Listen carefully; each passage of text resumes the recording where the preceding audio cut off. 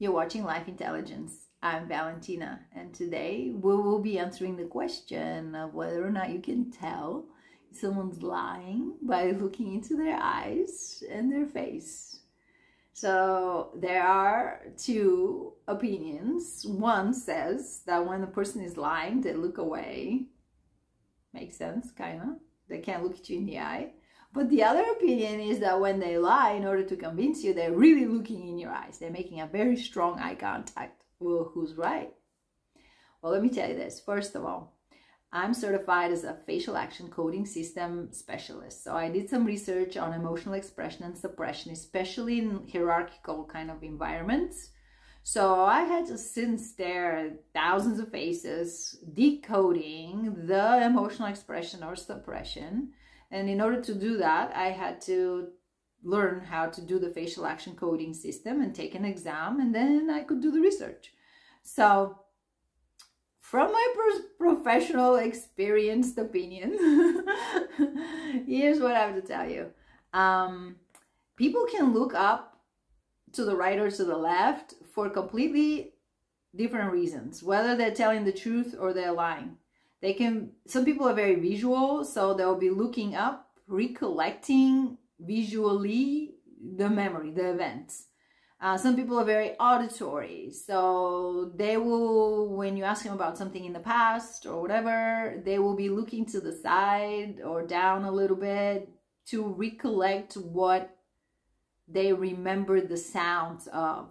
And some people are very kinesthetic, so they'll be looking in a different direction based on that. So obviously there's detail to this. I'm not divulging the detail. That's from neuro-linguistic programming. And it can be, a little complicated. So this is not the subject of the video today. If that's what you're interested in, let me know in the comments and I can do another video. But just letting you know that people can be looking away from you because they're recollecting memories in the form of visual memories, sounds, sensations. So they can be looking away for that reason. It does not mean that they're lying, okay?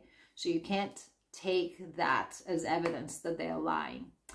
On the other hand, there are proficient manipulators, like all the ones in the cluster B personality disorders, the narcissists, the psychopaths, the sociopaths, all those ones that make great con artists.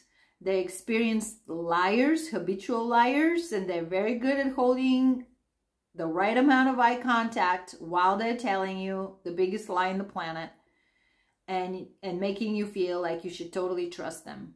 And you usually do. And you fall for whatever scam they got going on. So somebody looking in your eyes can definitely swindle you big time. But sometimes people are looking in your eyes and they're telling the truth. They're making a connection. They want you to believe them. That's natural. So they will make that eye contact to make the connection, to establish the bond so that, you can trust them. So they can be telling the truth. They can be telling a lie and still be looking in your eyes. Obviously, you can't take just the way a person is looking and the way you're looking into their eyes as whether they're telling the lie or the truth.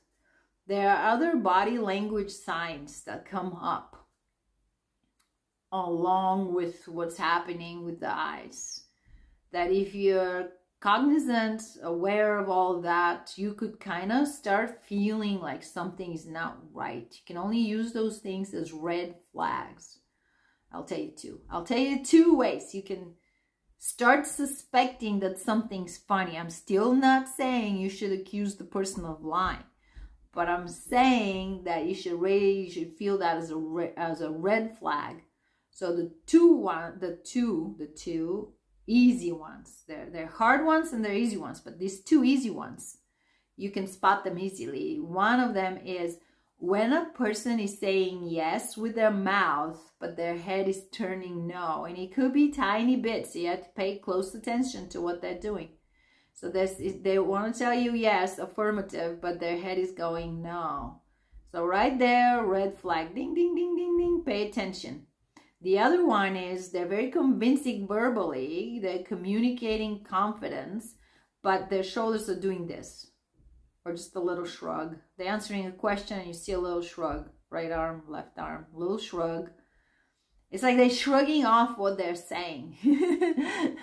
Another red flag. I'm still not saying that you should accuse them of lying, but what you should be is aware that something is not jiving. There's more to the story than what they're telling you.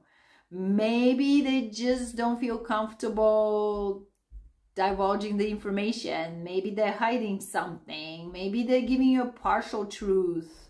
Maybe they're flat out lying. You don't know. You just know that what they're communicating is now matching what they know, which is why the body language is leaking out the difference.